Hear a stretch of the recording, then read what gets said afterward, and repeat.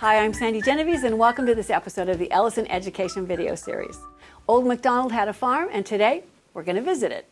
If you look at the table, you'll see the farm animals and notice that they're all standing up. We're going to see how to make a flat shape become dimensional so it will stand up. Then to go with those farm animals, we also have a barn. I'll bring it over. Now this die is actually created so that it can become dimensional.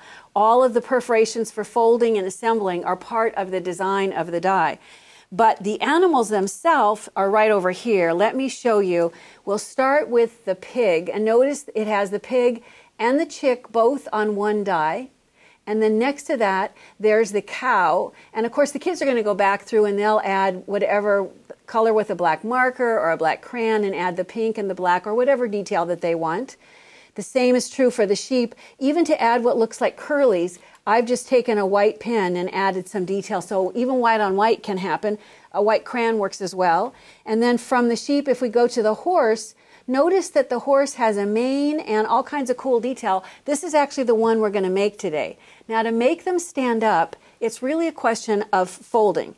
So if I take paper that is long to begin with and I fold it in half, and then I want a pleat that is, I don't know, about 1/2 inch. So I'm going to fold again while the layers are together, another 1/2 inch. I need to reverse. I'm going to bring this like this, and I'm going to reverse this mountain fold right here into a valley fold. This is the fastest way that you can actually get one accordion pleat right in the middle of your design. So you have just one pleat.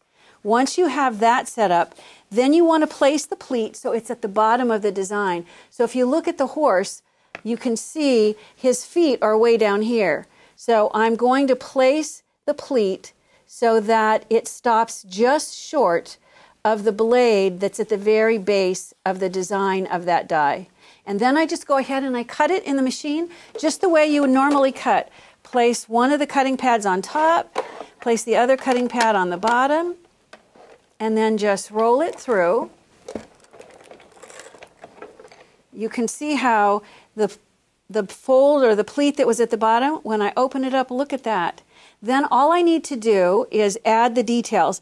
I'm going to go ahead and I'm going to put a little bit of adhesive along his head and along the top right about where the mane is. And then when I line these up, this will make the top part stay together.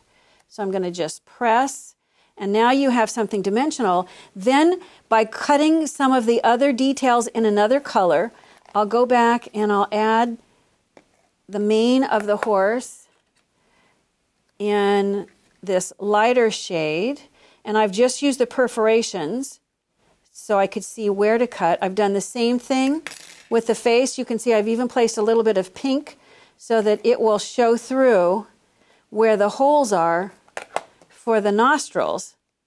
Let me use my tweezers so my hands are out of the way.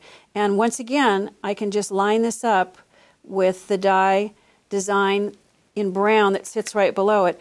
And look at how fun, how quick and easy. You can make all these things so that they'll stand up. You know, these farm animals, they're perfect for cutting with the bottom fold to make them stand up and stand out.